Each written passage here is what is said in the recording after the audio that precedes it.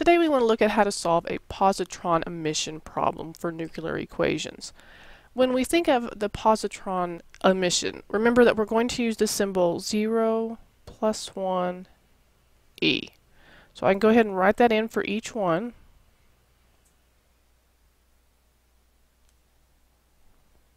We need to also convert our given into the same standard form.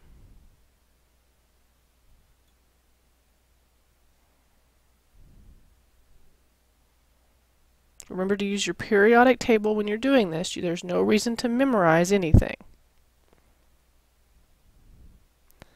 We notice that the top is a 0, so 55 plus what is 0? 55.